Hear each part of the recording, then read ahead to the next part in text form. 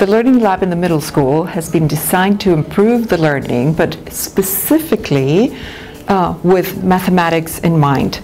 If you see the spaces, there's distinctive features in the different areas, so the students can select where they're working based on their particular preference in terms of learning style or the needs of the group, depending on the math challenge that they're trying to tackle.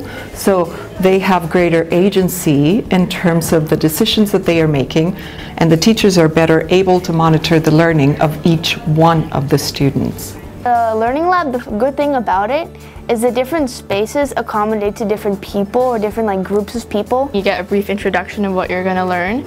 So if I feel more confident on something, I would choose self-directed because I can go through the tasks by myself.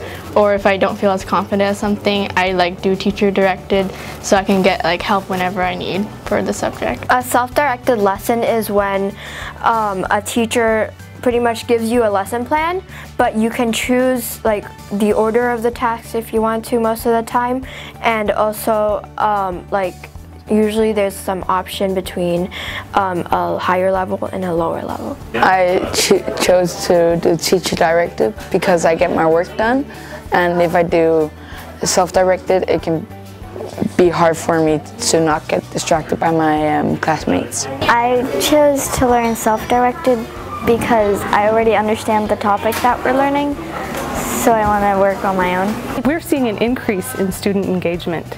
Students are really beginning to think about what's best for their own learning.